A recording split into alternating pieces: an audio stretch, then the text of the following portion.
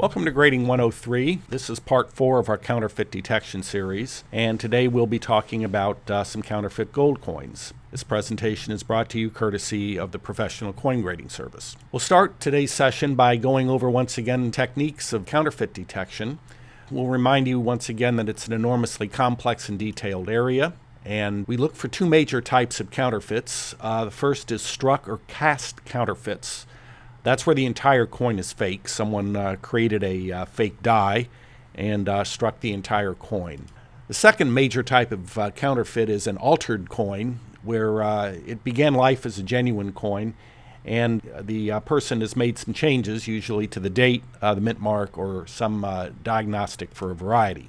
For most struck counterfeits, you'll find that numerous different dies exist, so even if you identify one, you don't necessarily know them all. And the styles of alteration are extremely varied, and they've tried all sorts of tricks with dates and mint marks. You're not going to become a perfect counterfeit detector by watching this short course, but hopefully you'll get a little familiarity with some of the techniques used by the experts at PCGS to determine authenticity. So we'll get started taking a look at some gold coins. Here's an 1849 gold dollar. This was the first year of issue. And this is a genuine example. You can see it's a nice high-grade coin with loads of luster. Die cracks are usually a genuine characteristic. So you see the die crack coming here out going through the T and extending a little bit below it and above it. That's usually a genuine characteristic. Here's a counterfeit gold dollar, and at first glance it looks pretty good. Let's take a closer look. You see some of these depressions on the surface.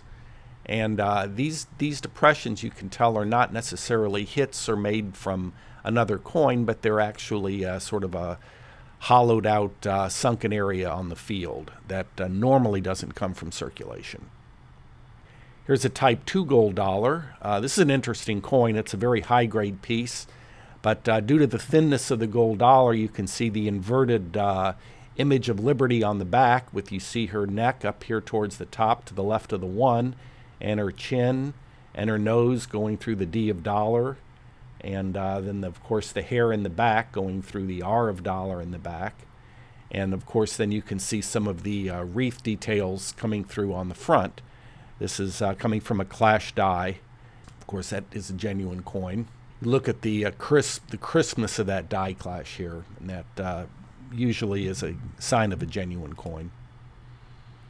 Here's a counterfeit type 2 gold dollar, and let's take a look at what's wrong with it. We've got some rough surfaces, and just the devices, if you look through the hair in here, just does not have the crispness of a genuine example. Okay, look carefully at those surfaces and just see some of the roughness that you see on that surface.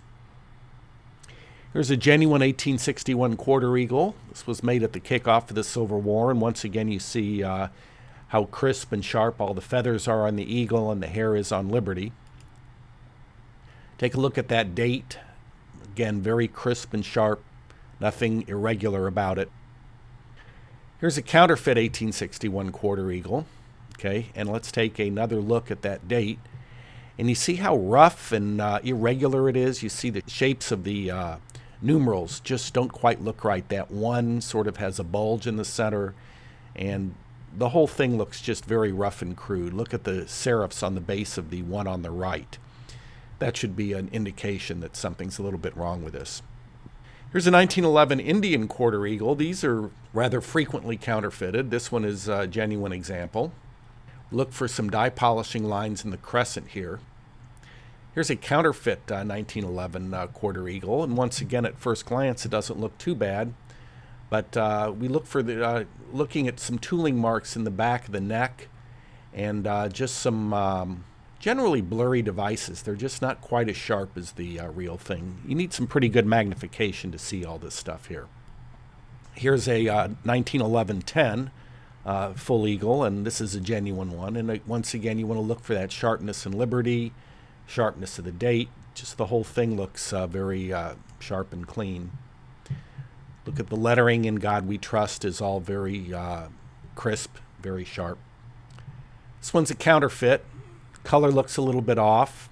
You look at the little numerous depressions all around the coin and the devices, just these eagle's feathers, wings of the eagle, eagle's breast here.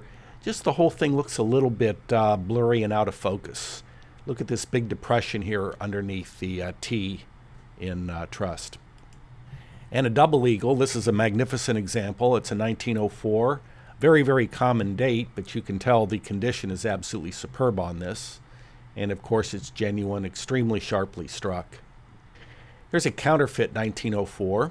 Once again, you want to look for these depressions on the reverse. You see these little depressions here, lines and stuff like that. This is all stuff that you normally would not see on a real coin.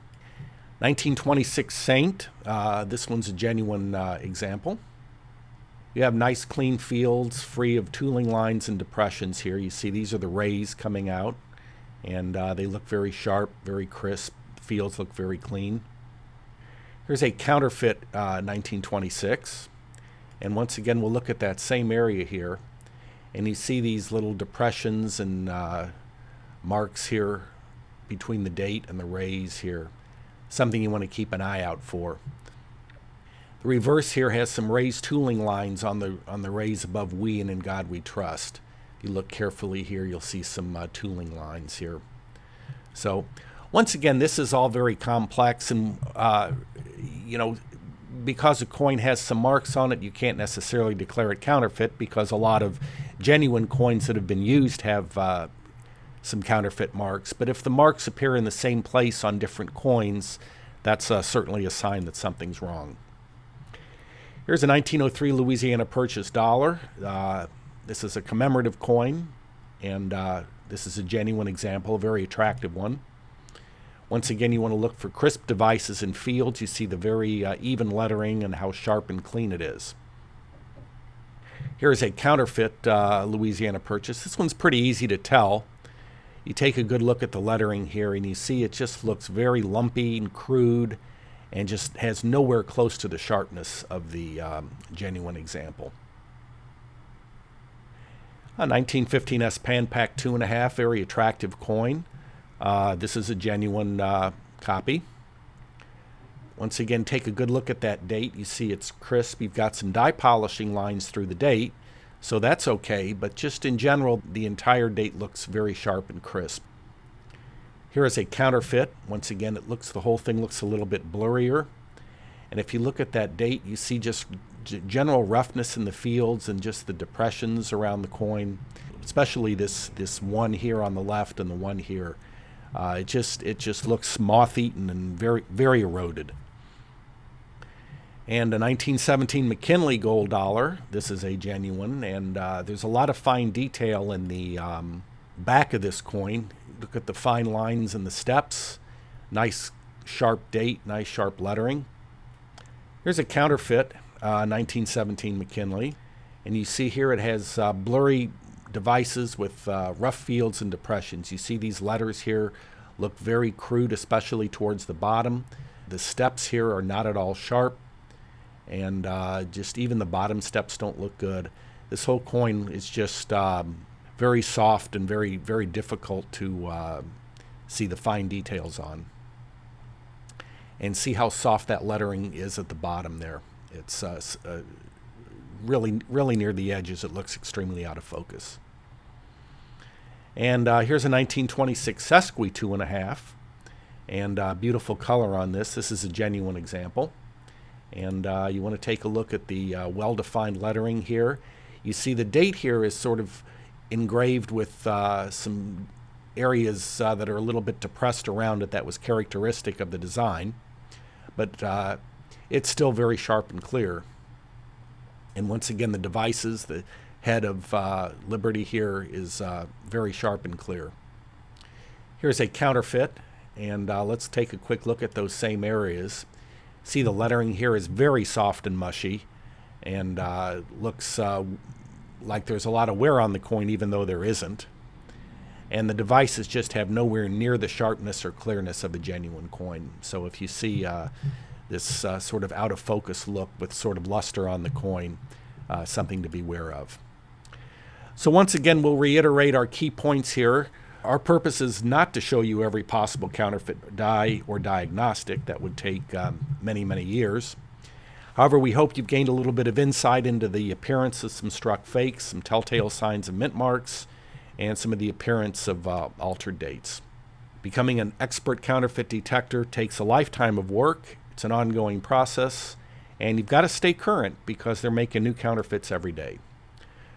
So we thank you again for watching and hope you've enjoyed our look at counterfeit detection.